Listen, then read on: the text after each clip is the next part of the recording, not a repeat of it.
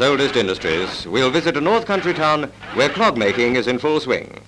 The cause of the boom, besides government orders, is coupons. Yes, clogs don't need coupons, so experienced craftsmen are having a busy time trying to keep pace with the demand. The soles are skillfully shaped out of good old English birch or beech.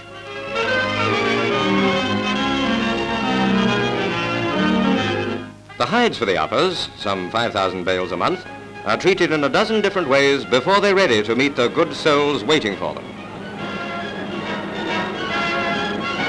After being rolled and stretched, the surface is given a good scraping. Then the leather is dyed and polished and finally powdered. The toilet of an upper is as important as the debutante's. The shapes of the uppers are stamped out and the various parts cut from the patterns. There are many different designs. The parts are sewn together and eyeletted, and they say that in every eye and eyelet there's a straight as a die north country look. The touching moment when the two meet for the first time. Who said that the upper classes had no soul?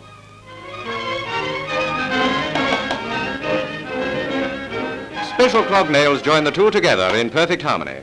So the job is finished. A perfect wooden shoe. Wooden but worn by dainty feet. And the clog workers think that clog wearing, like charity, should begin at home. Good for you, girls. Lest the seals forget,